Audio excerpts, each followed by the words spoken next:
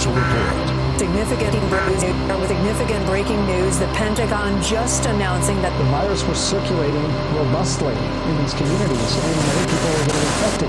Here's what the summer of the Delta variant has looked like. We're going to put this up on the screen. Found thousands of children at residential schools were unaccounted for over several decades.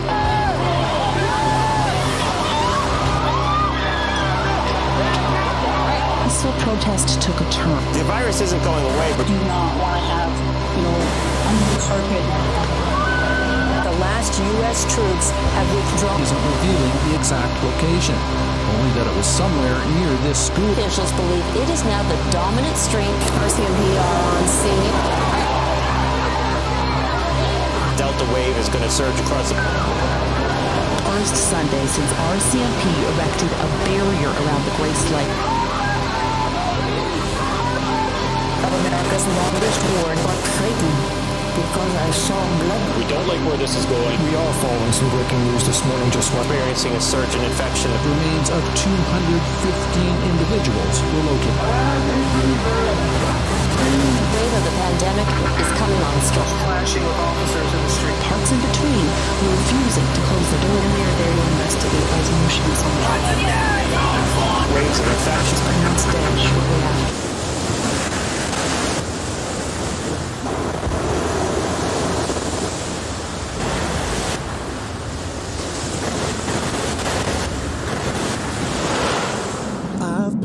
My feet into waters that require your voice to speak. Lord, in this deep, would you also calm the storm inside of me?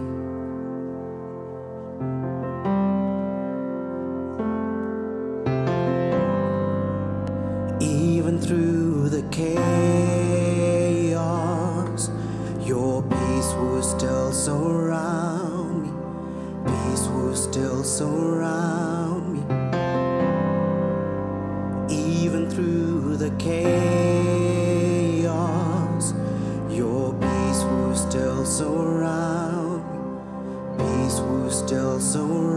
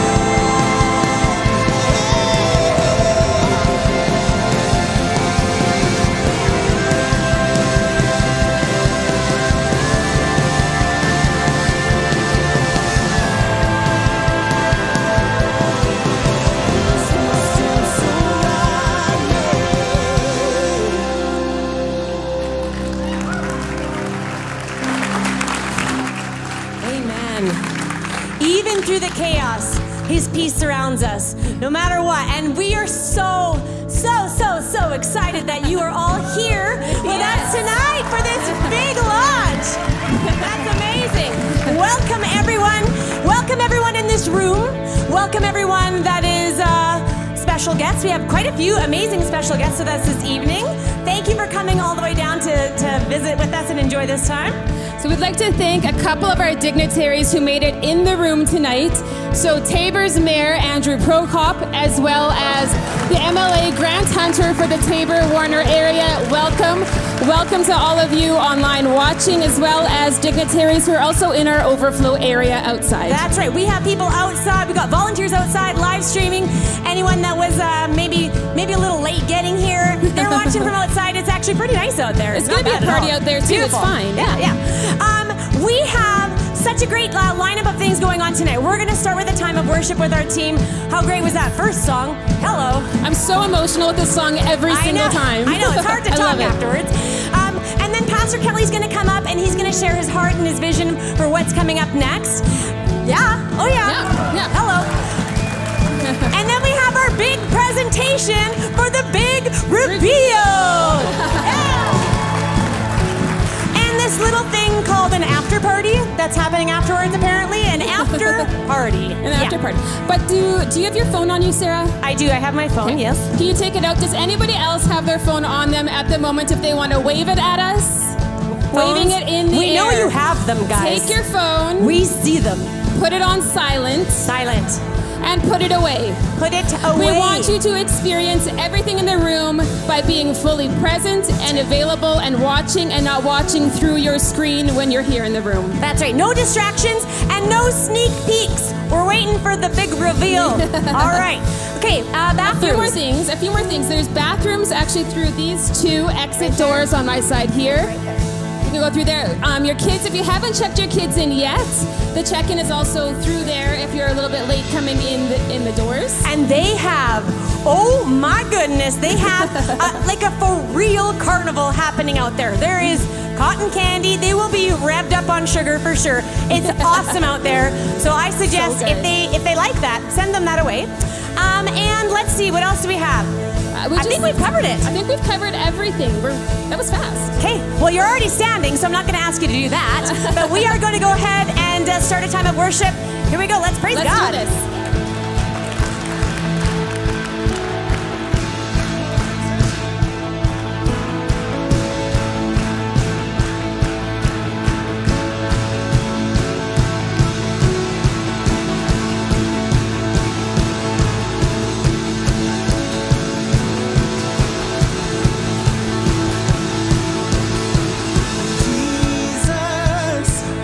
Our redemption, our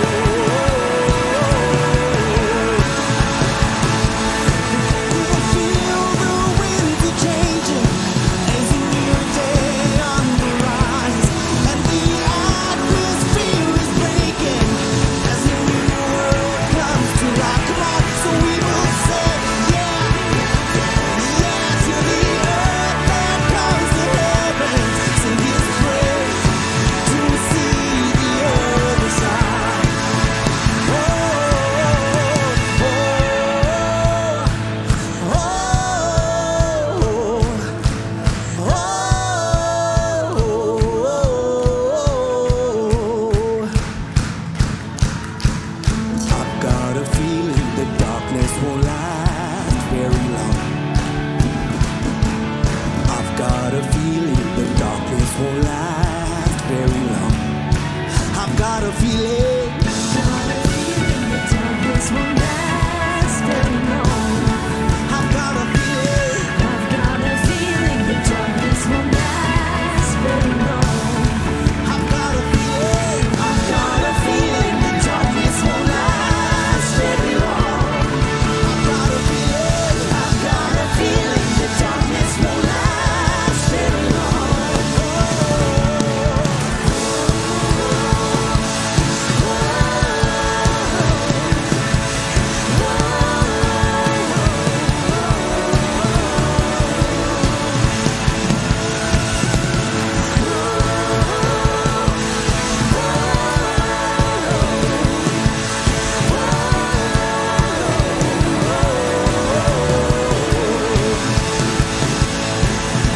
Sleeping won't awaken. It's a new day on the rise, and the enemy is shaking as the graveyards spring to life. Come on, so we will sing, we will dance till the earth that calls to heaven, sing His praise till we see the other side. Let the sleeping world awaken.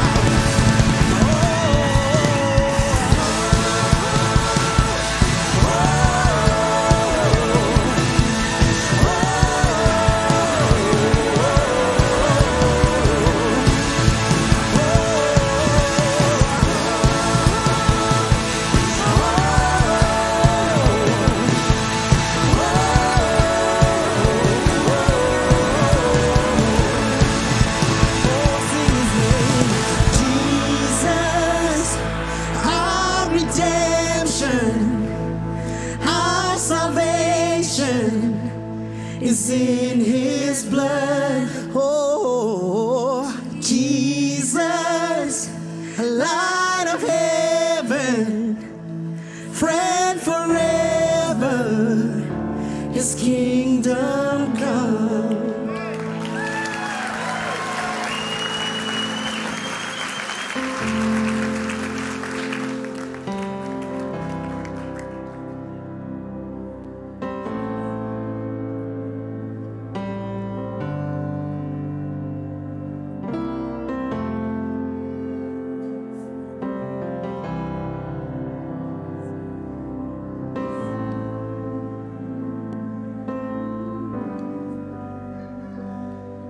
Stories that proved your faithfulness, and I've seen miracles my mind can't comprehend. But there is beauty in what I can't understand. And Jesus, it's you. Jesus, it's you. Oh, I believe you're the wonder-working God. You're the wonder-working God. All the miracles I've seen, you're too good to not believe. You're the wonder-working God, and you heal because you love. All the miracles we'll see, you're too good to not believe. Too good to not believe. Too good to not believe. Oh, and I can't resurrect a man with my own hands, but just the mention of your name can raise the dead. Come on, church. Give all the glory to the only one who can. Jesus, it's you. Jesus, it's you.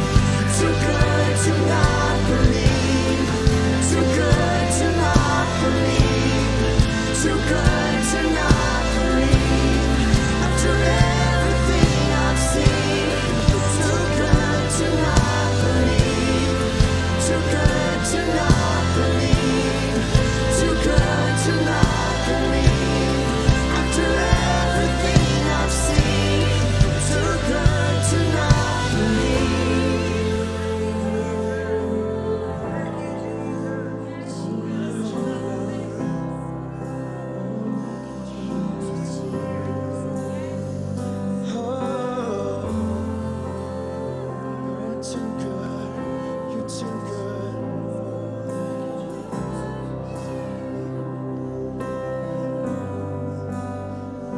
'Cause we've seen cancer disappear. We've seen broken bodies heal. Don't you tell me he can't do it. Don't you tell me he can't do it. We've seen troubles solved. We've seen health restored. Don't you tell me he can't do it. Don't you tell me he... We've seen families, come on. We've seen families reunited. We've seen prodigals return. Don't you tell me he can't do it. Don't you tell me he can't do it. We've seen trapped souls delivered. We've seen addicts finally free. Don't you tell me he can't do it. Don't you tell me. Come on, we've seen cancer.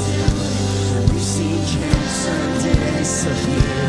We've seen broken bodies heal. Don't you tell me he can't do it. Don't you tell me he can't do it. We've seen real life resurrection. We've seen mental health restored.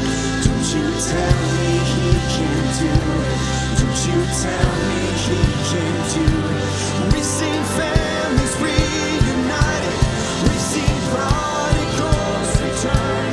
Don't you tell me he can't do it. Don't you tell me he can't do it.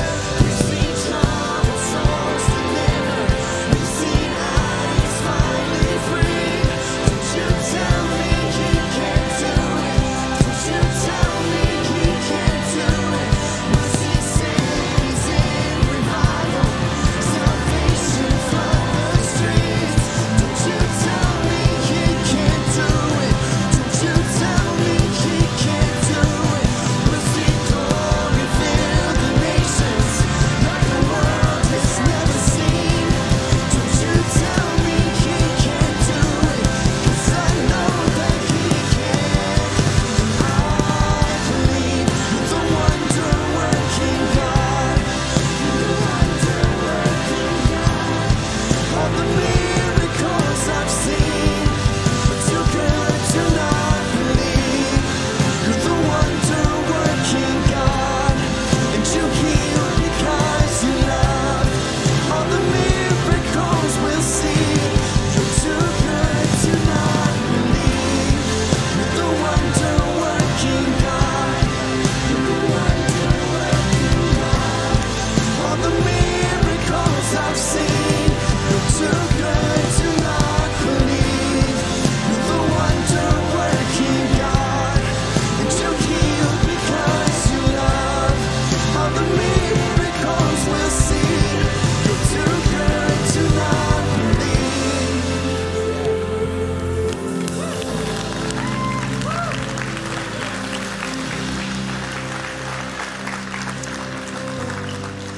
We'll see glory fill the nations like the world has never seen.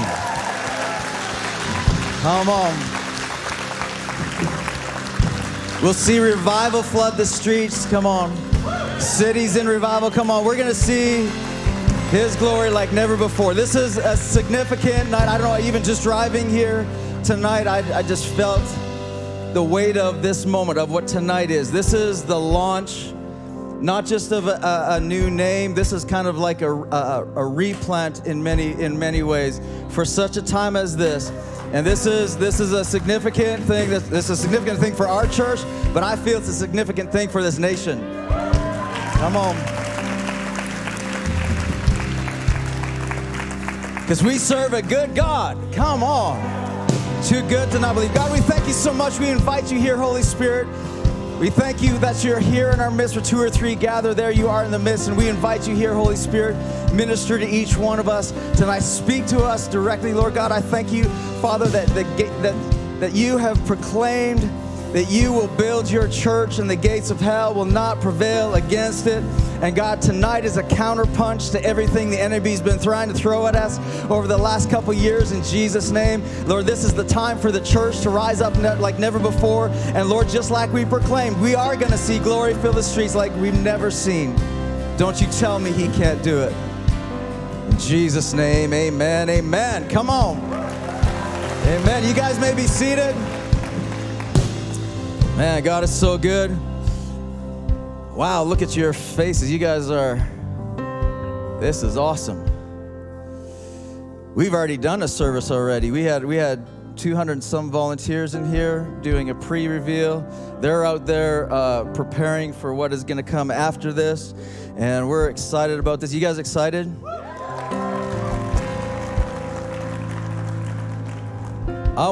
We've got some awesome pastors in the room. I want to point some out. Pastor Daniel and Joel from the Miss City Church right here in Lethbridge. Welcome to you guys. So good to see you. Pastor Jonathan and Natasha from Experience Church in Calgary. Welcome, my friends. Good to see you guys. Pastor Walter Malera and the crew from the Spanish Church. Welcome to you guys. And we have Dan Nickel in the house from the Executive Director of Life Water Canada. Come on. Welcome, welcome. And of course, we have David Craig from the Miracle Channel in the house. And we have Pastor Jakin and Becca Mullen from Home Church in Red Deer. And we have Pastor Leon Fontaine from Springs Church. Welcome, man. So good. Plus, we have many others joining us online, wherever you guys are watching from. Man, welcome. This is going to be a great night. We're excited. Pastor Leon has been a mentor and a friend to me for I don't know, it's been years. And one of the things that you taught me, Pastor Leon, I don't know, it was years ago at a conference, and you taught many people this, but it stuck with me. But you said at a conference once that for leaders to walk with wisdom in uncertain times, you need to be three things. Number one, you need to be a historian.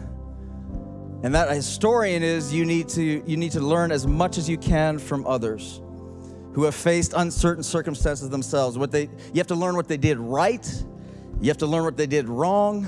You have to learn why they did what they did, but it's always wise to look back in history and study some of the greats, some of the not so greats, and learn all that you can. The second thing, Pastor Leon, you taught us was that you need to be an analyst. And an analyst is you need to look around the current circumstances. What are leaders doing today around the world? I love God's church. And I think, there's some phenomenal leaders in God's church around the world. And I might be kind of biased, but I've traveled all over the world, and I honestly think that the best pastors, the best leaders of God's church in the world are in Canada. I really do. Not a diss to anybody else watching. I just happen to think, because there's different oppositions that we face here, and I love studying and watching Canadian pastors and what they do in times like this and the decisions they make, and we can learn how they're handling certain circumstances. And how many times I've been on the phone and called any one of these guys on here and just said, "Hell, what are you doing? Help!" Like, what do we do? How do we do this? That's being an analyst and studying the times and what's going on. The third thing we need to be a prophet.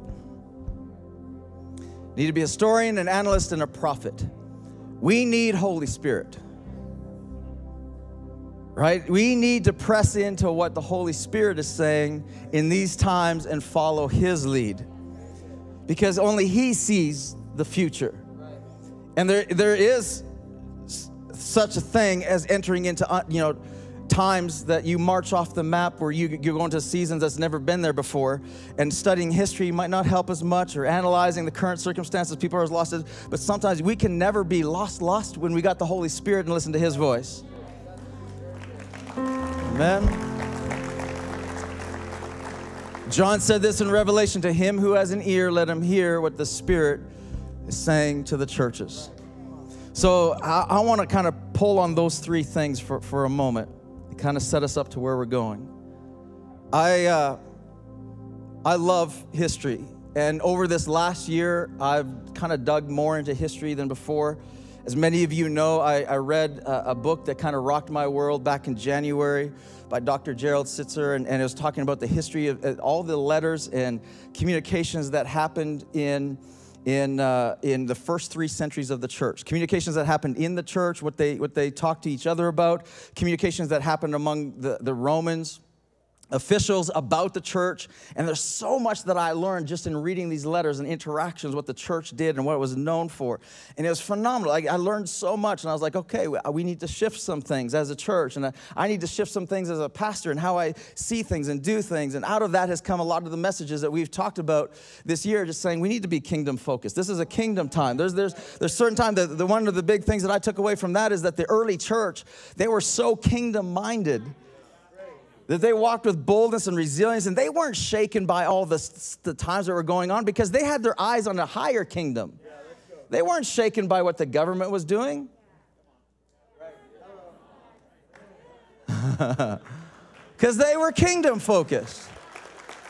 And I learned some of these things. I was like, we need to learn we don't understand kingdom as much in today's world, and because of that, I was like, well, we got to teach more on this. We got to press more into this, and started reading all these scriptures and doing that. I learned that, but I also read some history recently on the turn of the 20th century.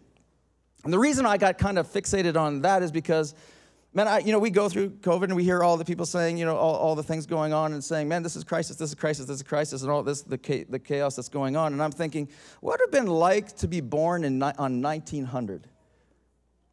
Right? But by the time you're 14 years old, the world breaks out in war. And then comes a massive plague that wipes out millions and millions of people. And then you get into the 20s and everything's back to normal again, and then the crash of the 30s, and then a second world war by the time you're in your mid-30s. And you're going, man, and it's just all this kind of stuff. And I was like, man, what? And there's so much that changed in that time period in time. I mean, you just think about it, the whole world kind of shifted and changed. And one of the things that I kind of got fixated on was, it's kind of weird. It might be weird, but I got kind of fixated on Henry Ford. It's kind of sideways going, what is that? I got fixated because, listen, Henry Ford, he's most famous for inventing an automobile. But if you think about it, his invention, his vision sparked like world change. Before he had a vision of an automobile, self-powered automobile, there were no roads. There was horse buggy, kind of rough. There was no roads. There was no gas stations. There was no garages. There are all these things. And I was like, wow, it fascinated me. And so I began studying this out and going, this guy had a vision that transformed the world and just on this idea. And I was like, but what he did was, there's so many things that he did that I thought was so fascinating. I was like, really fascinating. And one of the things I found fascinating, I was like, okay, well, how did this all start? You know what? It was amazing. It started with the Model T. Many of you know this. The Model T was his first thing. Did you know what date the Model T was released to the public? Look at this. October 1st, 1908. And I was like, of the 365 days in the year, what are the odds? I was like, that's kind of cool. But listen, that's when it got released. And that's when everything changed. But listen, when he released the automobile, he had a whole lot of critics that didn't understand his vision, and criticizing and gave all the reasons and all the excuses of why it couldn't work, because nobody had seen this before. Right? So then they're saying, well, yeah, it's not as good as a horse and buggy. And he would say, yeah, it's faster. And they're like, you don't have to feed it. Like the same, and there would be like, yeah, but you run out of gas, you're stranded. Right? And that was a legit problem. And if it breaks down, nobody can fix it. That's a legit problem. And they give all the reasons as to why his vision wouldn't work. And to be honest, they were right.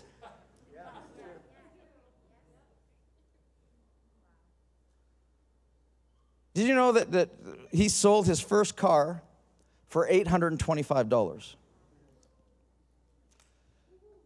But this is what's even more fascinating. That was in 1908. By 1916, he had lowered the price of the car to $360. Do you know why? Because he had a vision that was bigger than just his pocketbook. He had a vision that every person would be able to afford a car. Now, that's radical business thinking. Radical, like I'm going to lower it. He also had this vision. He's like, we got to solve this problem. When they built the Model T, the gas tank was underneath the front seat of the car. Very safe. And it was kind of awkward to do. You had to pull the front seat off, and you could only get gas at a general store, and they didn't even have containers. They just had it in these big things, and so you had to bring your own container to get gasoline, and then you had to get a funnel somehow to get that gas into the tank and to fill this up and to have gas. And it was awkward. It was messy. It was so inconvenient. And see, all the critics went, see? Horses are better. But he persisted. And so then what did he start doing? He started finding, and soon, in a couple of years, in 1910, 1911, 1912, all of a sudden they started entrepreneurs, and he started empowering these entrepreneurs to begin to getting creative, and they got creative, and they started building, fueling stations and these little, isolated tanks, and they'd actually build the nozzle that we have in our gas pumps today. They built it to fit the Model T. Right? So they built it specific for that, and then they started selling gas on the sidewalks. And then the oil companies went, wait, we see a business opportunity. And by 1912, they started having these self-contained gas stations that we see today, that is familiar today. And they did it, and then everything changed. And when that changed, he went from selling 312,000 cars a year to 6.2 million. Now watch. What does that have to do with us? What that has to do with us is that vision isn't enough. Vision isn't enough. You have to build a structure suitable to house it. Right? Come on, church. This is important. It's not just good enough that we change a name and that we cast a nice flowery vision. There has to be structure that goes with it. And Jesus said this. He said this, no one pours new wine into old wineskins. Otherwise, the wine will burst the skins, and both wine and the wineskins will be ruined. No, they pour new wine into new wineskins. What's Jesus saying? You can't pour new vision into old structures. So this is not just a new vision. Rah, we're going to do something different. This is new, this is new, this is flowery, this is great, looks great, sounds great. We have to restructure. And I'm saying this today, we have been evaluating, we've been working on this for a year. We've been evaluating the church and all the rest of it, and we're changing some of the structures and the way that we do church. It has to change. We can't go back to what was or to what's always been, and we can't just talk change. We got to do change. And there has to be new structures. So over this weekend and over the months ahead, we're going to be introducing new structures to house this vision. We're going to start training teams tomorrow on some of what that structure looks like and how we're going to rethink church. Because we got a nation to take.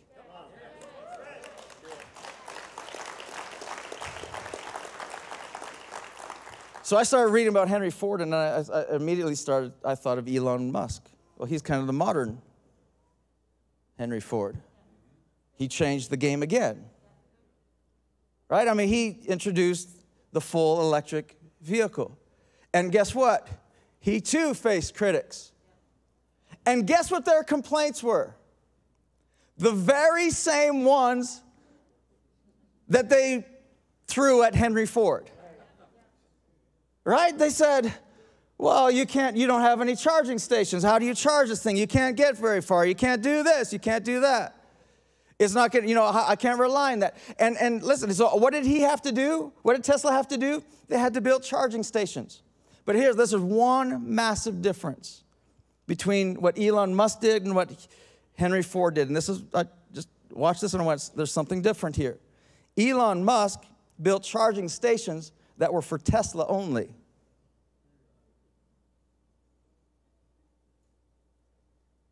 Which is different than what Henry Ford did.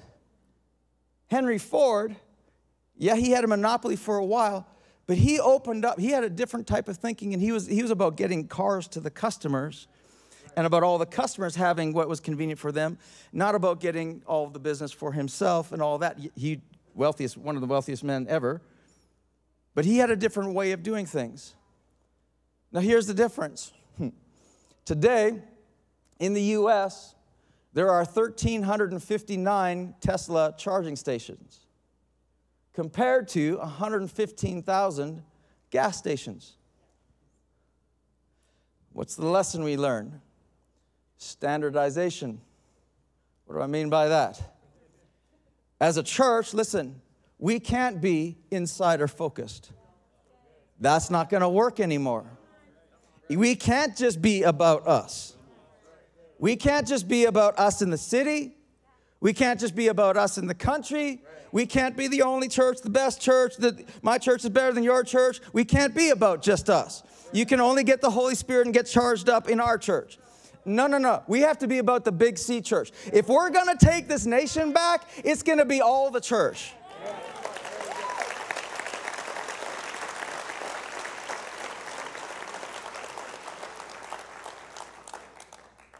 So things have to change a little. So we need to analyze. We need to understand history, and we need to analyze the current circumstances. This is what I've learned by analyzing the current couple years. Haven't they been a couple years? Anybody tired of it yet? Yeah. Understatement. But this is what we can learn about the current times. And if we look at the current times, it's got to leave, and I've talked to a lot of pastors, it's leaving pastors concerned, confused, and sobered. Because the way that we always did church doesn't work anymore. And pastors are saying, my people aren't coming back, and people aren't coming back, and the church is not doing this, and we're not doing that. Yeah, because we can't do church like we've always done it. Something has to change. And there's some big things, big things that I've noticed. And I've noticed this is what the enemy's been trying to throw at us for the last couple of years. Come on. Number one, I've noticed this in analyzing current circumstances. I've noticed there's an increasing divisiveness in society. That people seem to be looking for reasons to hate and to separate. All right, that there's everywhere you go where there's one side and the other side. There's this side and that side, and this divisiveness. And listen, we have to counterpunch to that because that is opposite of Jesus. That is opposite of the gospel. And the church has to be different.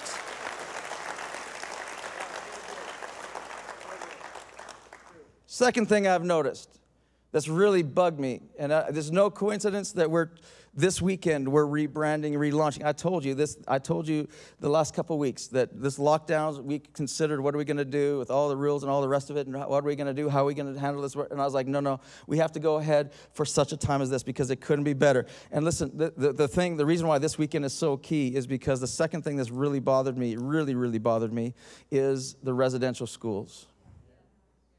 And it's not new information. But what sickens me about this is that so-called Christians would dare to use the name of my God to control and abuse and kill others. There's disgusting, and then there's a whole nother level of disgusting.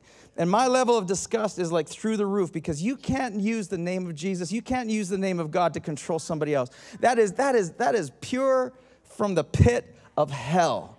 That is not the gospel. That is not Jesus.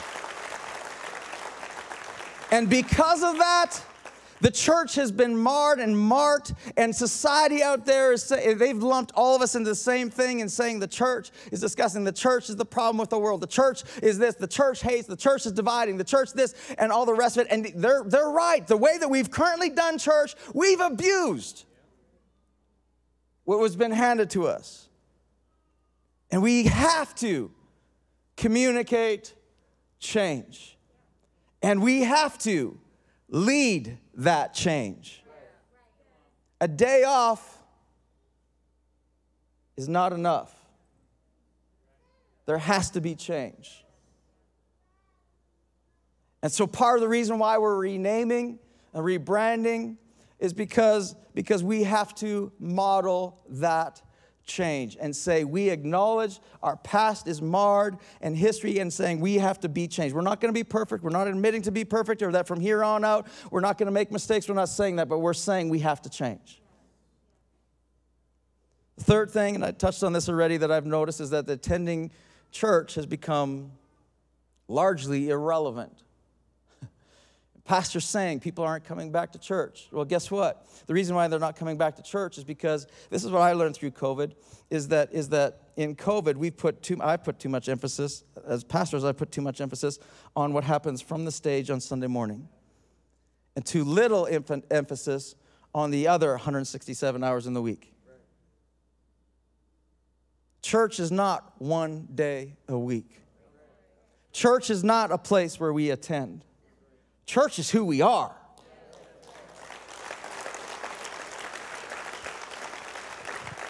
So with all of this, what do?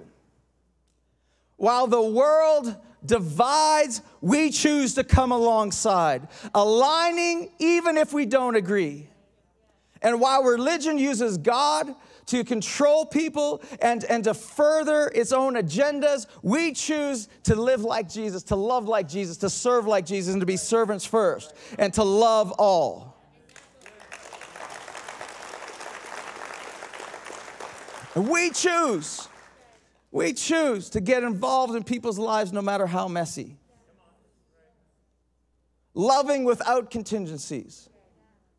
And while in attending a weekend service is great, it's not all that there is. We're going to choose to activate 24/7 church, and this is one of the structural changes we're making.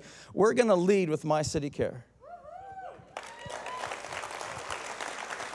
What do I mean by that? We're going to plant My City Cares across this country in any city that would possibly do it. And this is what we want to do. We want to activate the church to serve its community. We just did an event last weekend in Medicine Hat, and over 500 people came out in that. And guess what? It wasn't us that did it. We went and helped, and we came alongside and partnered with 2 other churches in that city that ran My City Care. And we just went in there and equipped them, and they kept on saying over and over and again, thank you for making this so easy to serve the needy and feed the hungry and all the rest of it. Thank you for doing that. And that's what we want to do. We want to activate the church to be the church. That's what I want to do. I want to create a movement, not our own organization. I want to create a movement. And our standardization is going to be do whatever we possibly can to come alongside any church, anywhere, at any time, and activate and help and support and whatever we can do. And if I was to look into the future and feel what the Holy Spirit is saying to me, and this is the prophet side, this year has also left me curious, but teachable. Can't get stuck in what we've always done. And I sense this. I sense it from the Holy Spirit. It's like much has changed. And there is no going back to what was. I don't want to go back to what was. We got to be open to change. And we need to dare to think differently. And here's a quote from Dr. Gerald Sitzer in his book, Resilient Faith. And this one just slapped me upside the head. He said this. I love this. He says, the best hours of the Western Christianity might be ahead of us, not behind us. Assuming we dare to think differently about what it means to be a Christian and to live as Christians in a culture that is changing. Church, we're going to dare to think differently. Putting it all together, we must change. We must dare to think differently. We have to revise. We have to revision. We have to restructure. And prophetically, I believe that we were made for such a time as this. I say that. I'm saying, like, I'm not, come on. For such a time as this. That before God formed the earth, He had you in mind, He had me in mind. He placed us in the church for this time, in this season, that all the problems and all the chaos that's going around us, we can have peace because we're the solution. We're the answer. We're the hope. And we need, listen, Jesus said, I will build my church and the gates of hell will not overcome it. That means right now that He's building His church. He's using us to do it. This is our time. Come on, this is our time for such a time as this. Why don't you stand to your feet? Let's worship.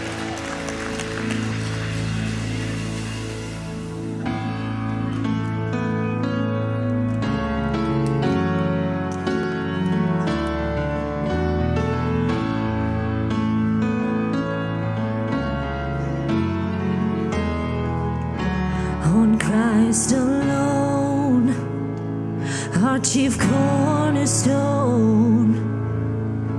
no other foundation can we build upon. Not philosophy, nor the wisdom of man. All of the ground is sinking sand. Upon this rock you build your church, and the gates of hell will not prevail. When we bind and loose, we proclaim your truth, and in Jesus' name we will not fail, never fail. Oh, we will never fail,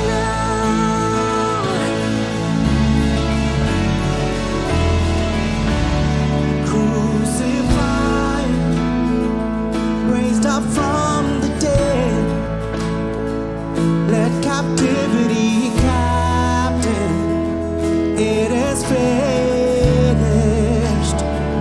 Oh, He gave us the keys, His authority. Now we are joined heirs through the praise of His glory, glory. Upon this rock you build your church, and the gates of hell will not prevail. When we bind and loose, we proclaim your truth, and in Jesus' name we will not fail. We'll never fail. No, we will never fail.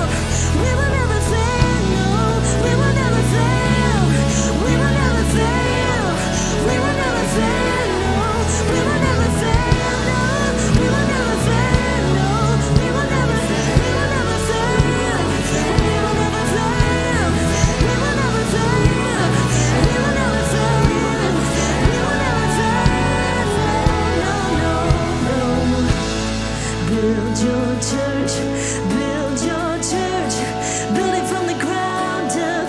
It's your church. Build your church, come on, build your church, build it from the ground up. We're your church. Build your church, build your church, build it from the ground up. It's your church. Build your church, build your church, build it from the ground up. Oh, build your church, build your church.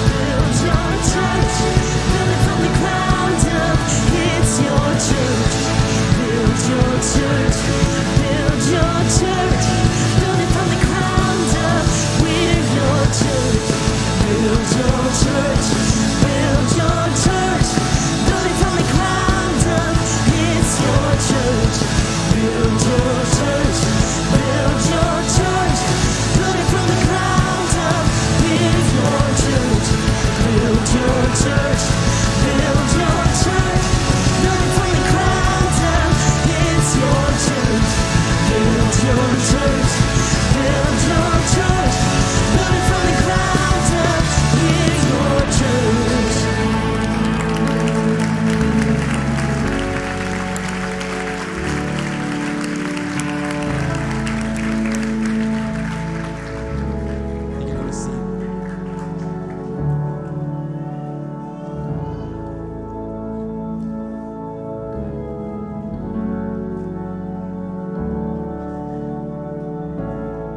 Peter's first sermon. 3,000 souls get saved. The church started as a movement. The Romans called it the Third Way, stating that Christians cannot be distinguished from the rest of human race by country or language or custom. They do not believe in cities of their own. They do not use peculiar forms of speech. They do not follow an eccentric manner of life. Rome could not so easily monitor and control this group. What made Christians so different? They believed in the reality of one another and a greater kingdom over which God ruled. The Roman Empire was very hostile to Christianity. Accepting the title of bishop was accepting a death sentence. Rome supposed if they killed the bishops, they could kill the movement. The church was at risk of being destroyed by outside forces. Constantine legalizes Christianity. For the time being, the widespread persecution was put on hold. The church was growing in number and political influence. Diversity of thought had birthed many heresies, and the councils were called to settle theological disputes between warring ideological factions. The church was in danger of being torn apart by internal forces. Corrupt leadership, enticed by power and wealth, hijacked the mission of the church and turned her into a mechanism of the state. In response, monks preserved and contributed to the wisdom of the church. Spanning from caves in the deserts of North Africa to settlements in the mountains of Europe, under the careful watch of dedicated men, the treasury of the church wisdom was protected from war, famine, flame, and plague. A revival was on the way. The church was slowly wrestled from the hands of the few and put back into the hearts of the masses. Under threat of execution, scripture that was legally only dictated in Latin or Greek and in the hands of the clergy was translated into common tongues. Gutenberg's printing press had made it possible for those translations to be mass-produced and put into the hands of hungry laymen. The infant Protestant church was organized, and a resurgence of doctrine and discipline fueled the church for the next 400 years. Christianity became a birthright more than a way of life. Jesus took a back seat to the religion and its institutes once again. The power and the potency of the church had waned. The revivalists placed a renewed emphasis on individual repentance and holiness, returning the masses to a personal relationship with Jesus. Pentecostal expressions were birthed at Azusa Street under William Seymour's preaching and leadership. Denominations and movements that now have millions of members worldwide were birthed in these revivals. This is our history. The church has weathered all kinds of storms, prevailing against the gates of hell as Jesus said it would. We should be thankful, grateful, in awe of what has been preserved and what has been passed on to us to steward. As the writer of Hebrews said, "Therefore, since we are receiving a kingdom which cannot be shaken, let us have grace, by which we may serve God acceptably, with reverence and holy fear."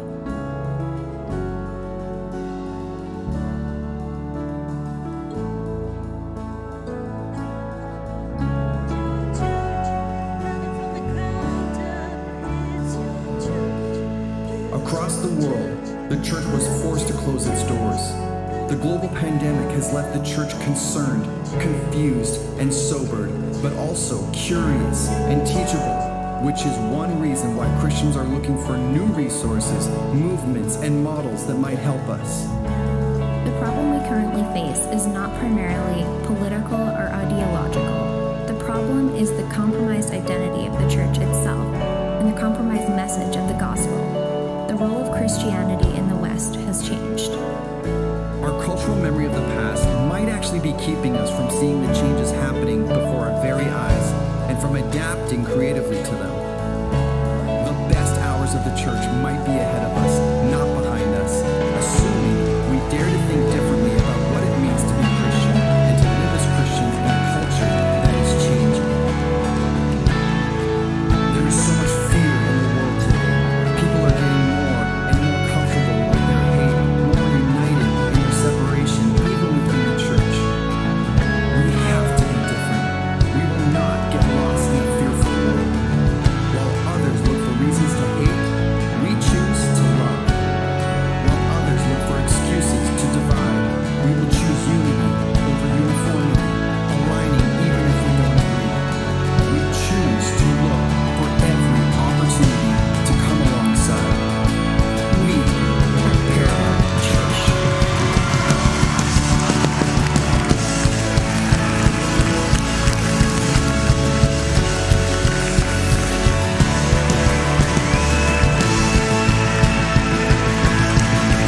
We're gonna sing this out again. Come on, we're gonna build this church today. Let's go.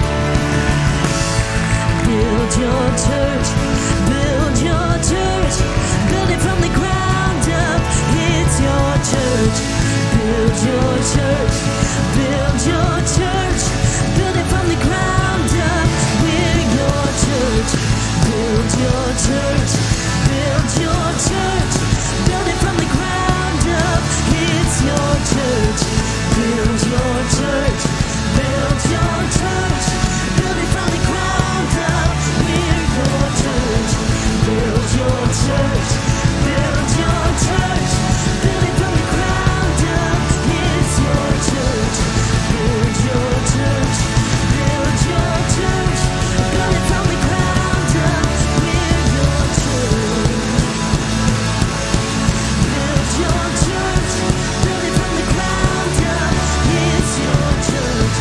Build your church, build your church, build it from the ground up.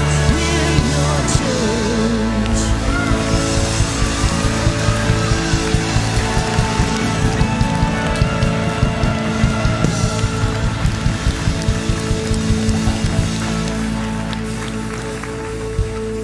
Well, hello, Parallel Church. Wow. We're here. This is a moment that is significant in history. Parallel represents our heart to come alongside our local communities, our local governments, our provincial governments, our federal governments. As a church, we come alongside. We come alongside other churches. We walk parallel. We come alongside marriages and the broken and the hurting. And we come alongside those who we agree with and those who we disagree with. Choosing to love through relationship, not religion. Amen. Jesus said this. I preached this in the Kingdom series back then. We went through the Lord's Prayer, and we only got to the first sentence. But listen, he said, when you pray, say, our Father who art in heaven, hallowed be your name, your kingdom come. And that's as far as we got. God's kingdom come. Then he says, your will be done on earth as it is in heaven. That's parallel. We're called to walk parallel with the kingdom of heaven, to bring the kingdom of heaven here on earth. To be expression of what happens in heaven is an expression of here on earth. We are a kingdom first church. And being kingdom first, Jesus said this. He says his greatest commandment was to love others as I have loved you. That's his greatest commandment. And we're going to choose to love all. And we have a slogan that we're going to introduce. We've been using No Perfect People. Great. But we're going to be using one, and our new slogan is going to be for love and impact.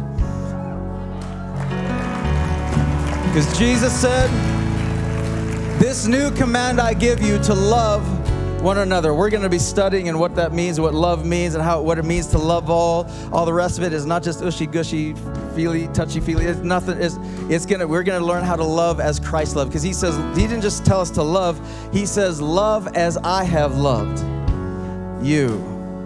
Our purpose statement as a church is this. You're going to see it everywhere. It's to be a movement, not an organization that exists for itself. To be a movement of imperfect people who are trading religion for relationship, committed to loving and impacting our communities.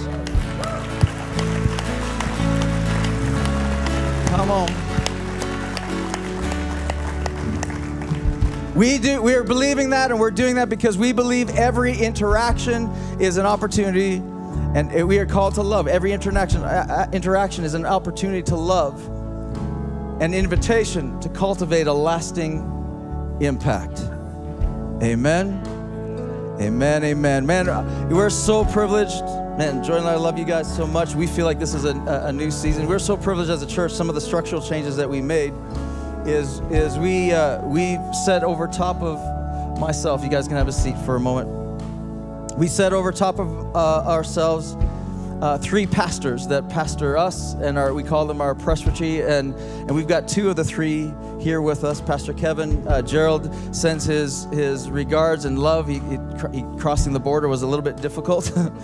But we're thrilled to have the other 2 here. And right now I'm going to invite Pastor Jake and Mullen to come and share a little bit with you guys.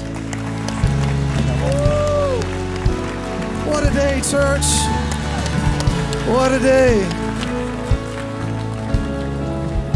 Well, I'll tell you what, I pastor a church called Home Church in Red Deer. And Pastor Kelly and I actually became friends through Pastor Leon probably about 13 years ago. We became such good friends, and honestly, for Beck and I, Kelly and Joylyn are some of our best friends, and I can't leave this moment by not giving you the opportunity to honor pastors with such incredible vision, such incredible love for you and love for the city, and obviously love for the nation. You need to take this opportunity, church family.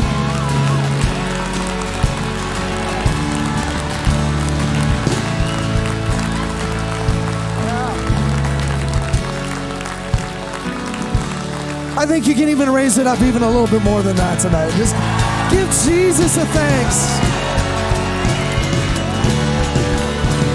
You can be seated for another moment, but I think we need to give honor where honor is due, and that's so important.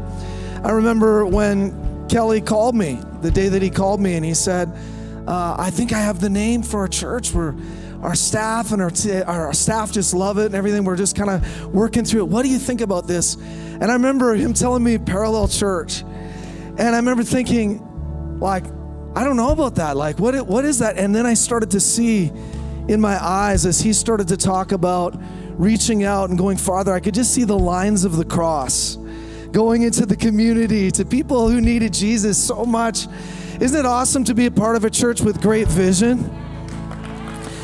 In fact, so much so that what I prepared to speak to you about, I was just like thinking to myself, maybe I should just quit my church and just come to be here with you guys, because this vision is incredible. But I do want to give you a scripture that the Lord's put on my heart. And I believe it's a scripture, as Pastor Kelly said, to be prophetic. It's a scripture not just for this church. Pastor Jonathan, it's a scripture for your church. It's a scripture for Canada. It's a little weird scripture found in Daniel chapter 25, Daniel 9, verse 25, and it simply says this. I'm going to read it really slow. But it honestly, it brings out emotion in me because of where the church is across our country. Daniel 9:25 says, it will be rebuilt even in times of trouble. It will be rebuilt even in times of trouble. And we declare that. We declare Jesus Church will be rebuilt in this next season from coast to coast, and right here in Lethbridge and everywhere that Parallel Church will be. We just declare God's blessing on you. We declare God's blessing over your business. We declare God's blessing over your children. We declare God's blessing over the generations. We declare God's blessing over anywhere that Parallel Church will be planted or will be formed, or other churches that will join Parallel Church.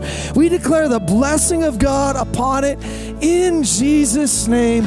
And the whole church said, amen. On behalf of my wife, Becca, on behalf of Home Church, I just want you to know that we are behind you 100%. We're behind Pastor Kelly. We're behind Pastor Joylyn. We're behind the staff and the team here. And we are just so privileged to be a part, to pray for, to be a part of covering you in prayer and being a part of your lives. It is a true honor. And I just want to say thank you for having us to be a part of what God's doing right here at Parallel Church. Let's give Jesus a praise offering. Can we do that?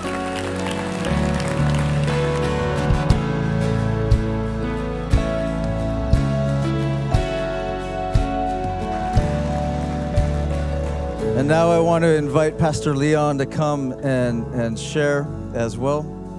Give him a big hand as he comes.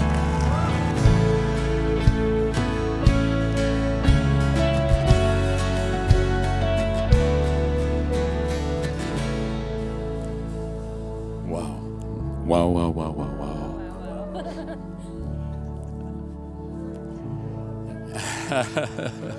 You know, in 1994, July 17th, in Winnipeg, Manitoba, Canada, I walked onto a stage for the first Sunday in Springs Church. And the Holy Spirit spoke to me very clearly, and He said, "You've learned to fight.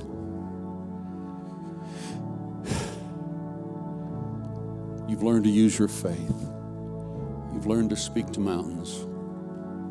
I was pretty militant. He said, "I'm going to teach you to be a wise master builder." Something happened to me that day. I'd always adhered to this, like, wah! And I'm still like that. But He began to teach me that wisdom cries aloud in the streets. And He says, will you listen? He cries aloud to businessmen, politicians, husbands, wives, teenagers, children. He says, listen to me. God is so attracted to movement. As I see what you have done here at the church, and when I saw Kelly and Joylyn come here, I knew He'd have to surround them with people with the same heart. I made decisions as a leader that I wouldn't chase people down. I'm not begging people to stay. When they leave, I just give them a hug and say, I can give you a list of churches if you want to go to them. I'm not chasing anybody down. I said, God, if we're going to do what You've called us to do, I need them with the same heart. I need them with the same culture. But I didn't know what that would look like back then. God gave me this. He said, just run.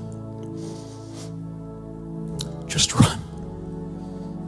When you look to your left, there'll be people there. And when you look to your right, there'll be people there. And they'll never leave you. I've assigned them to you. I want to say that to you.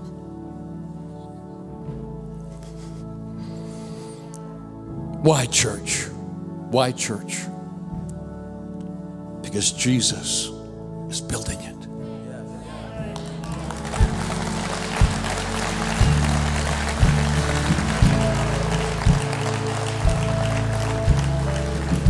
getting phone calls from pastors and leaders all over the world, and they only have 2 questions. Only 2. Are we in the end times? Is Jesus coming back? And the second one is, what the hell do we do?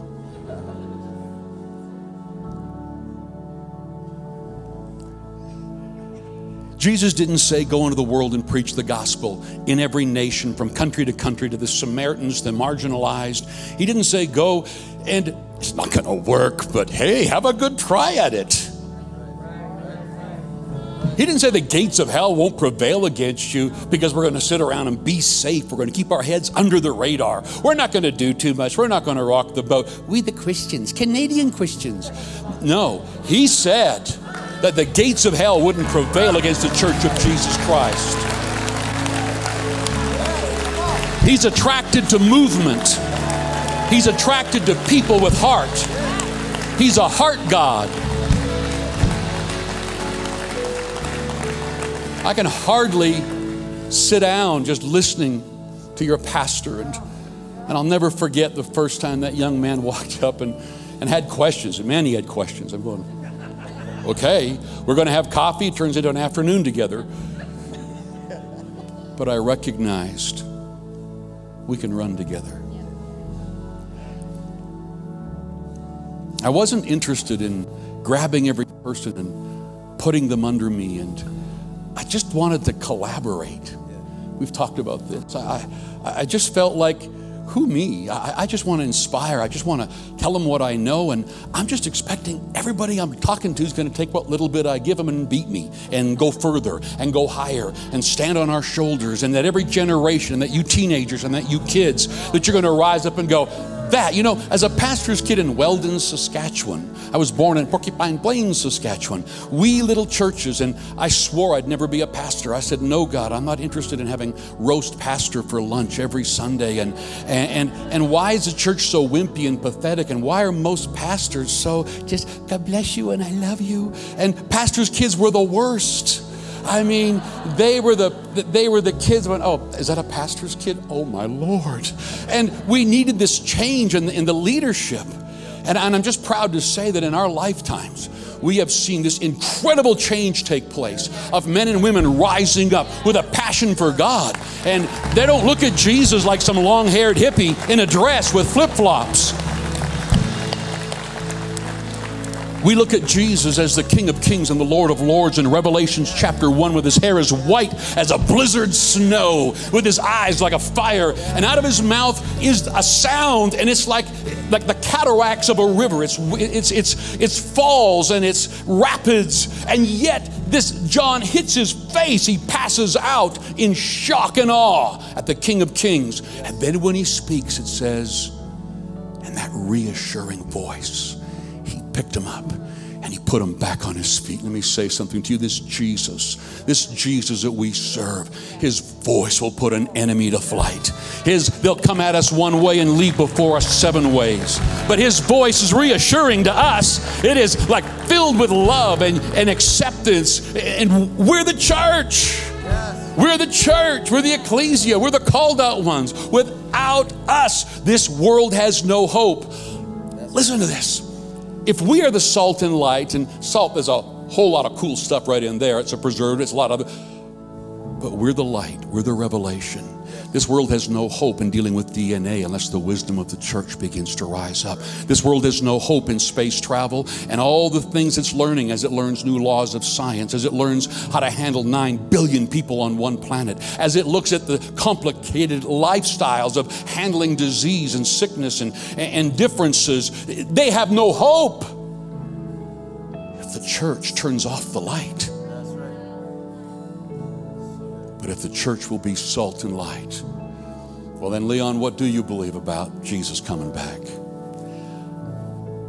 I occupy, which means do business, get up and buy channels and buildings and churches and people and raise up business people and politicians and movies and anything we can do. We are the church. This world has no hope without us. So for anyone who's listening to this, who's kind of given up and golly shucks gee, we the church and the big bad devil Jesus come rescue us, whatever your end times doctrine is, and I don't care what it is, but just don't lose the victory. Don't lose the faith. He's not coming back for a defeated church. He's coming back for a church that's going to make the enemies his footstool. He's coming back for a church who loves people.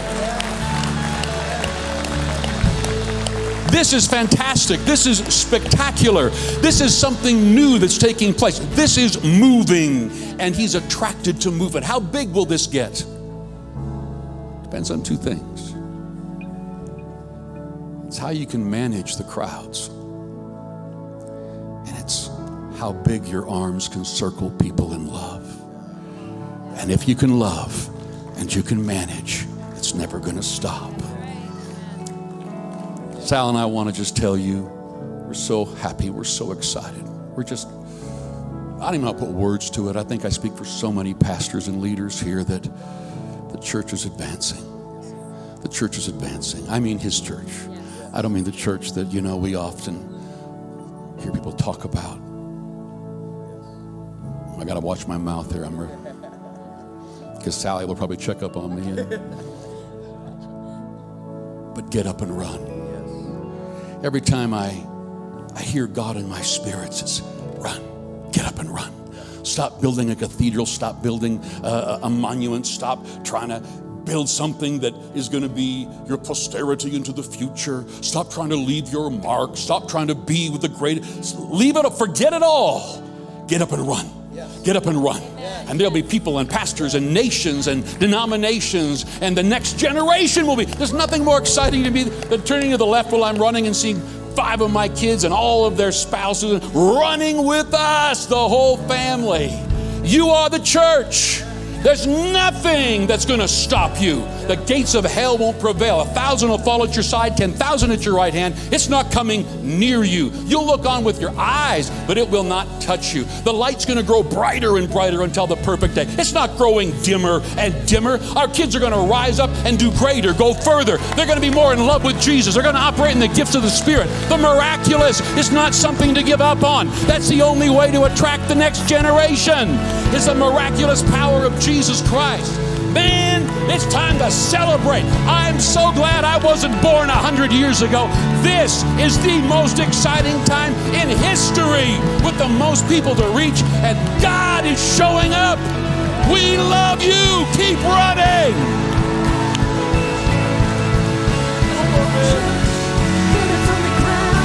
Why don't you guys stand and sing with us? Come on. Build your church. Build your church. Build it from the ground up. We're your church. Build your church. Build your church. Build it from the ground up. It's your church. Build your church. Build your church. Build it from the ground up. On this rock, you build your church, and the gates of hell will not prevail. When we bind and loose, we proclaim the truth, and in Jesus' name we will not fail. Build your church, build your church, build it from the ground up. It's your church. Build your church, build your church, build it from the ground up. We're your church. Build your church, build your church, build it from the ground up. It's your church. Build your church, build your church, build it from the ground up. We're your church.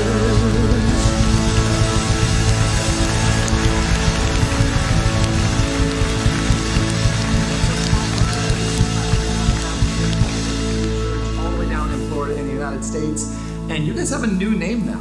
That's like super exciting. Super. It's like all fresh and new, and I believe that it's just a reflection of what God's doing in your church. I believe that this is a season where God's going to open up some doors for you guys. I believe that the entire province and your cities and your church is just going to experience the outpouring of the Holy Spirit. I believe that God's going to do incredible things through this ministry, and a new name is just the beginning. Yes, absolutely. And I just want to say that while I don't know most of you, I know your pastors, and they're the most amazing people in the whole wide world. Just appreciate them, love them. And you don't even know how far your church has reached. You've reached all the way to Southwest Florida. You guys have just changed our lives, and we are so thankful for you. So just keep on doing what you're doing and just watch what God does with you guys. Yeah, we can't wait to come up and visit sometime soon. Once the borders open, once we get rid of the COVID in our system, all that stuff, we can't wait to come up and be with you guys and experience all the new things that are coming.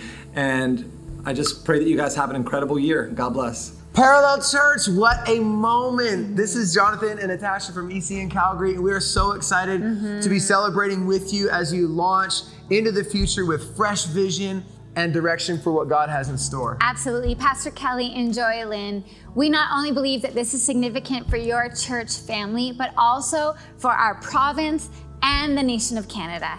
Absolutely. And we are praying Psalm 27:13 over all of you, that you will see, we believe it, you will see the goodness of the Lord. In troubling times, we need churches like you to rise up with confidence, knowing that God is still doing a good thing. Thank you for your faithfulness and your bold leadership in this season.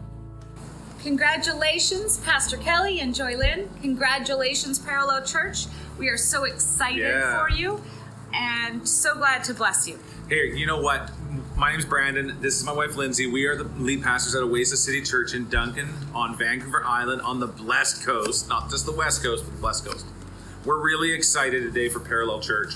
We've known Pastor Kelly and Joy Lynn for years, and watching their faithful leadership has been inspirational to many, many leaders. And I'm sure you're aware of how blessed you are as a church to have them leading you into this new era. That's the word we had for you. This isn't just a new season. This is a new era. And as you go forward into your community, coming alongside the people in your neighborhoods, the people in your communities, I believe that the message of hope that you carry is going to bring about transformation, transformation, transformation, transform lives, transform neighborhoods, transform locations and cities. And come on. So the sky's the limit.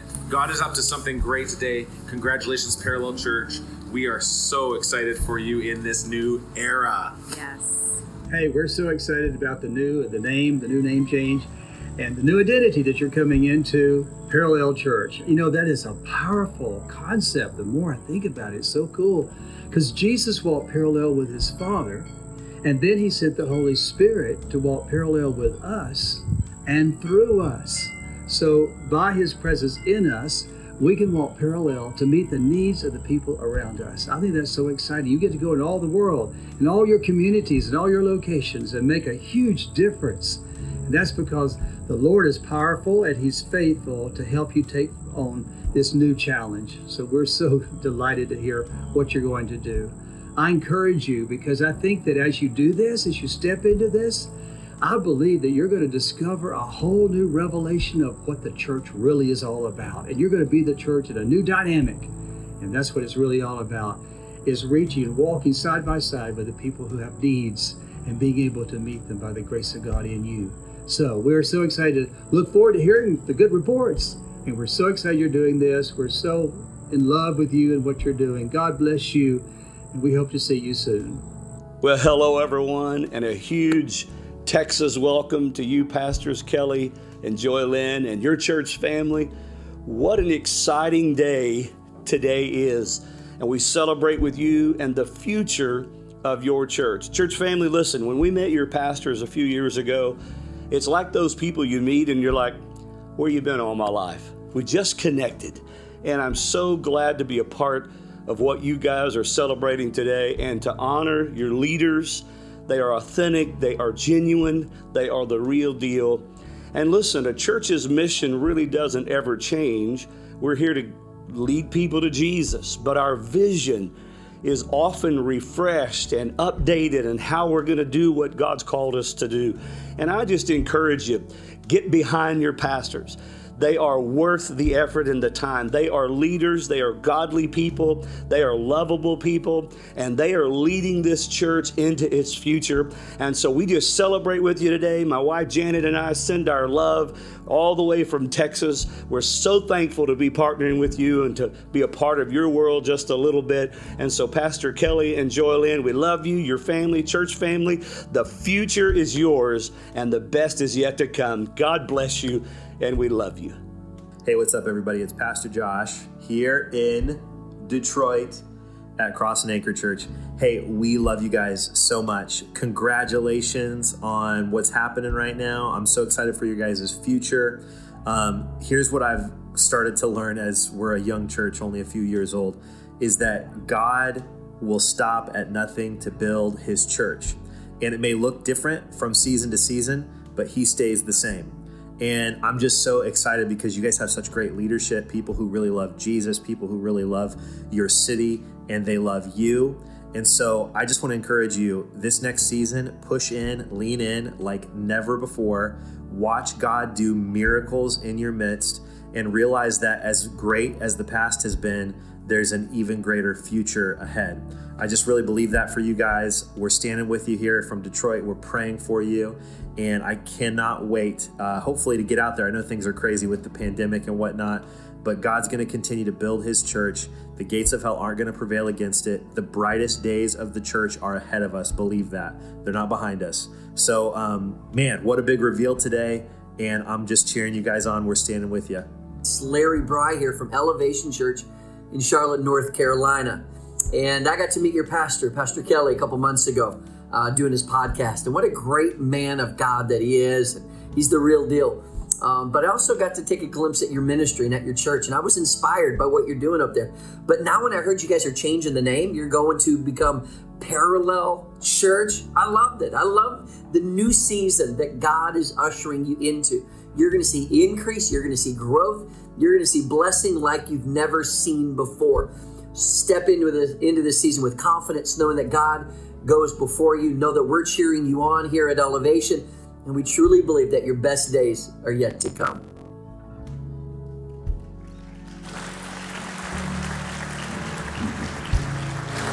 Wow. Wow. I don't know what to say. That was a powerful night. It was so good. It's sad because it feels like it's over, but it's not. We still have a party because we know what we're celebrating now. That's right. Exactly. So should we tell them what's out there? Yeah, let's tell them. So out these doors, you're gonna find our merch store. And I don't want to say anything, but it's pretty good stuff. Who are you wearing? I'm wearing Parallel Church. How about yourself? Yeah, I'm wearing Parallel Church. Looking good, looking good. So we have merch out there for you guys to go and check out. It's amazing stuff. But maybe we run out, or maybe they didn't have your size, and then you don't get to take anything home with you, and that's not fair. Mm-hmm. Everyone should leave here wearing something that's Parallel Church. Exactly. And so we actually, who here got a ticket when they came in? When you came in, registered, you got a little ticket. You know what that's for? That's because we got a little Parallel swag for y'all to take home with you. So this is for every single person that's here in attendance. When you bring your ticket to the tables, there's going to be, out these doors is our little coffee shop usually. It is currently a free t-shirt place. And then out on our patio, we have another one. So if this one's getting all log jammed, you can head out that way too. Yeah. And everyone gets to go home with one of these. But I feel like let's give a couple out right now. Let's try. Okay, but how about we see who's representing? We have 6 sites under our whole Parallel Church. So let's hear, who's here from Tabor? Tabor? Okay, you go. Here.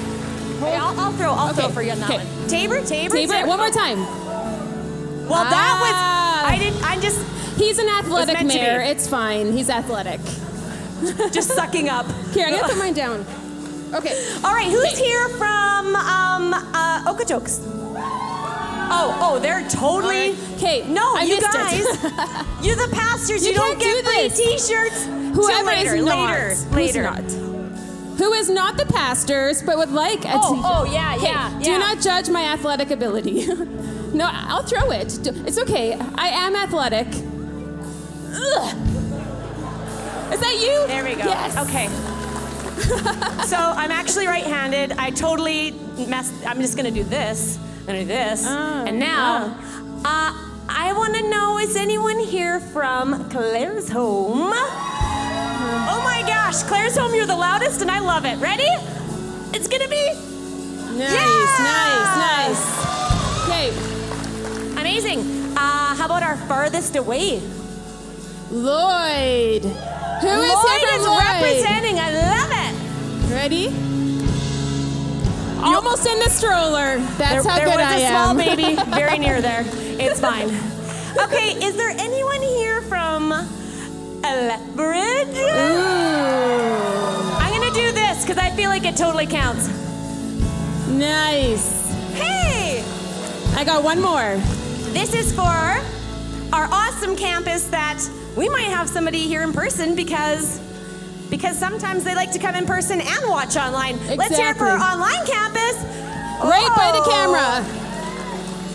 Yes. Woo! All right, there's one for each of you. Just make sure you head out either of these doors to that station there or on the patio. What else we got there, Jill? We have got your kids. Don't forget your kids. They're Yes, going to be we out do in the have tents. your children. They are still there. They're not promise. camping overnight. We didn't get rid of them. Please take them They're all home. You did the coffee bar. Ooh, and then there's going to be music still after. So Yes. our band is going to play more of their original music. That's and right. it's going to be released. Their album is going to be released, full album released end of October. Exactly. You're going to want to get your hands on that. The opening song, Peace, right? How great was that? It's going to be on the So album. good. All right. Okay, Sarah, I have one more question. What? Do you have your phone on you What, now? this whole thing? Yeah, I do. Okay, so everybody can take out their phones now. You Yes. can turn them back on. Yes. And you can start following our church Instagram, Parallel Church. Hashtag. And use the hashtags, hashtag Parallel Church, and hashtag For Love and Impact. The and word, not the sign. And the FOR, not the number. True, that's true. Yeah. We just did it old school. So Okay. share everything you're seeing out there at the after party. Yes, spread the word. Also, guys, you don't have to listen to us anymore because we're done. Because we're going to party and we're going to kick it off with this team. Exactly. Woo! You're the beginning and the end. Why don't you guys stand and sing with us? Creator of it all, you with the God of your word. Woo! Your promises will stand, my future is in your hands. You'll never let me go. God, our provider, we lift you higher. God, our provider, we lift you higher. God, we lift you higher. You're the beginning and the end. Creator of it all, you with the God of your word. Your promises will stand, my future is in your hands. You'll never let me go. God, our provider, we lift you higher. God, our provider, we lift you high. Oh, just worship Him. Oh, we worship you, God. Oh, thank you, Jesus. Oh, we worship you, God.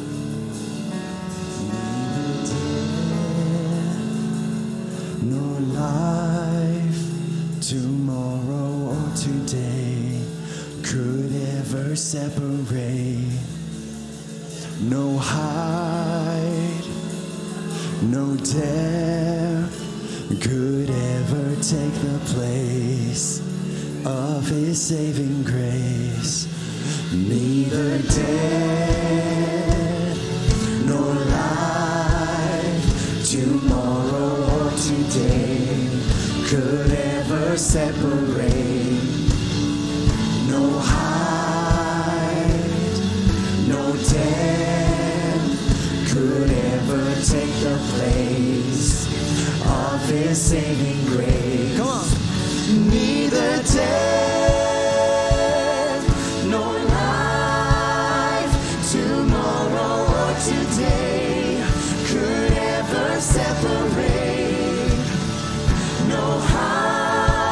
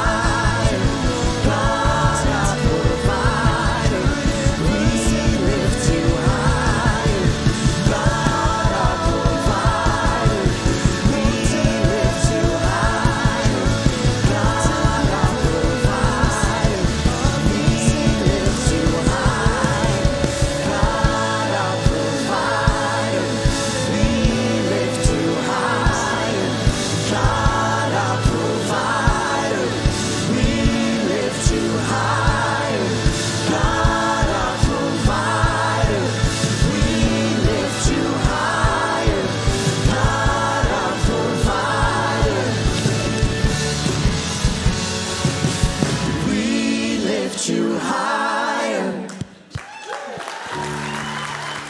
The Spirit hovered over the waters.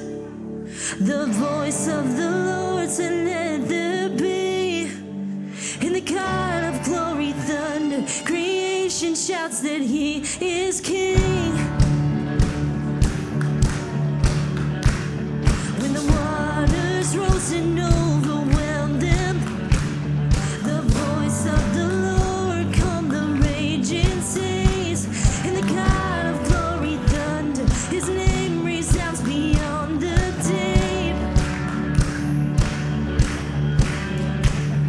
The Lord is my strength and shield, and I will trust him. Call his name, ask him, please be here. We won't be silent in the God of glory thunder, moving when we shout his name. When Lazarus died and was buried, the voice of the Lord said, come to me. In the God of glory thunder, no death, where is your sting? The Lord is my strength and shield, and I will trust him. Call his name, ask him, please be here. He won't be silent in the God of glory thunder, moving when we shout his name. My God moves and casts out fear. We won't be shaken. We proclaim, bring your kingdom here. We won't be silent in the God of glory thunder, moving when we shout his name.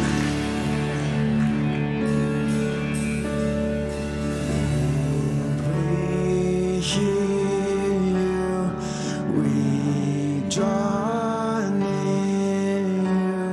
Speak now, we're listening.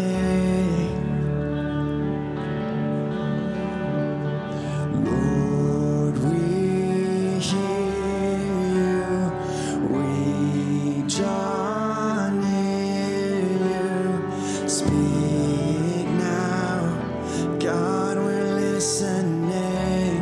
Come now, God, come now, God. Oh, Lord, we hear you. We draw near you. Speak now, we're listening.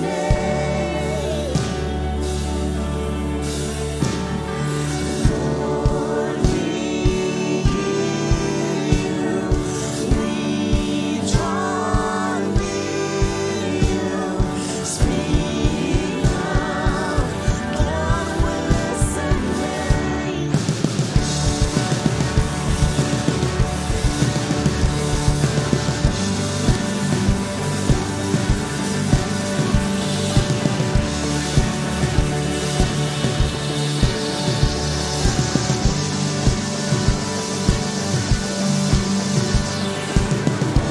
Is my strength and shield, and I will trust and call his name, ask him, please be here. We won't be silent in the God of glory thunder, moving when we shout his name. My God moves and casts out fear. They won't be shaken. We proclaim, bring your kingdom here. We won't be silent in the God of glory thunder, moving when we shout his name. My fear rages louder within me. The voice of the Lord comes sweet like a summer breeze. In the God of glory thunder, his still small voice, he calls my name.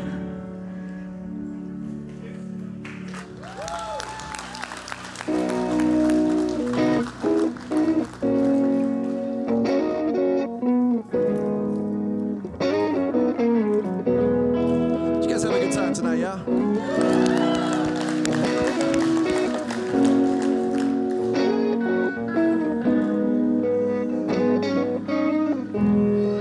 you tell me to come.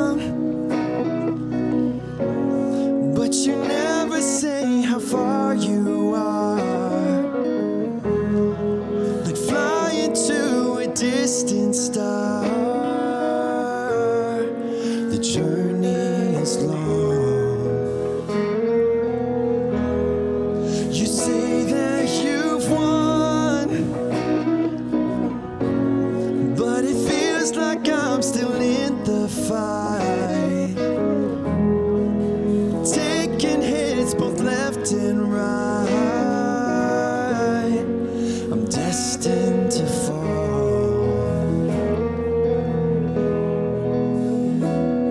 Would you meet me at the crossroad of my faith, where my heart is so believing, but my eyes are still not seeing how you work all things for good with grit and grace? Would you help me when I question, just to focus my attention on your face?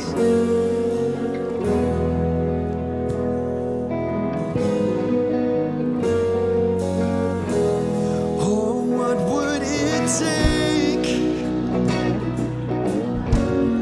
to believe that you are in control,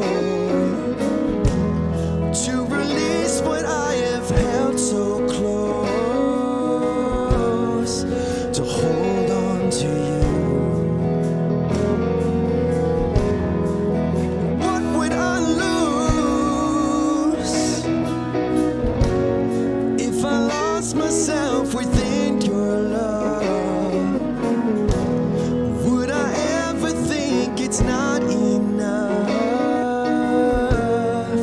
to carry me through?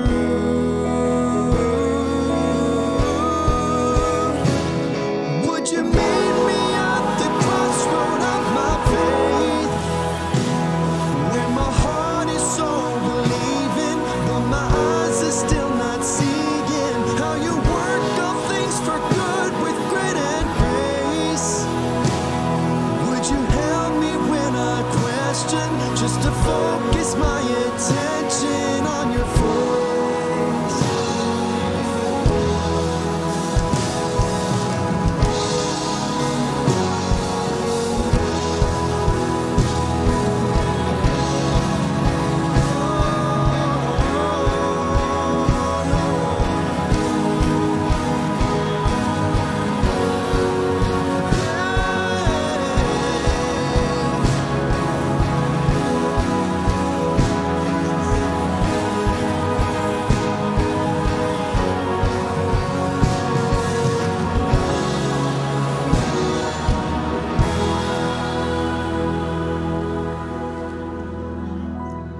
Would you meet me at the crossroad of my faith, where my heart is so believing, but my eyes are still not seeing how you work all things for good with grit and grace? Would you help me when I question, just to focus my attention? Would you meet me at the crossroad of my faith, where my heart is so believing, but my eyes are still not seeing how you work all things for good with grit and grace? Would you help me when I question, just to focus my attention on your face?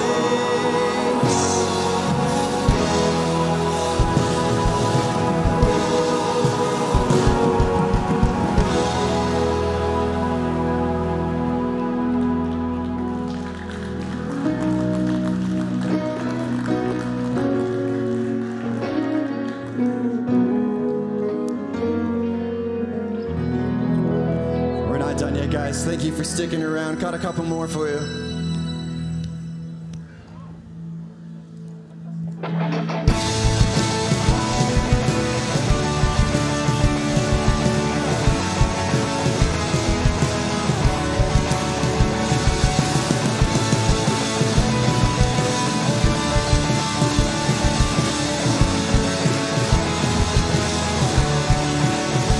God in heaven, you've called me out amidst the waves. I won't waver now. When I'm in too deep, I call on you, Jesus. At your word, the winds will come. At your word, the winds will come. I have nothing to fear. Your glory goes before me. Glory goes before me. Can't turn back now that I'm here. Your glory goes before me. Faith is still my story.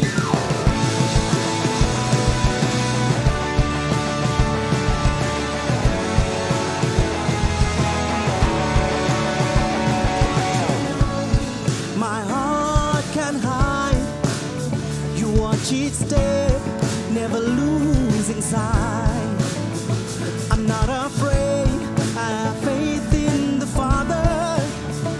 At your word, the winds will cease. Hey, at your words, the storms will cease. I have nothing to fear. Glory goes before me. Glory goes before me. Can't turn back now that I'm here. Glory goes before me. Faith is still my story. I have nothing to fear. Your glory goes before me. Glory goes before me.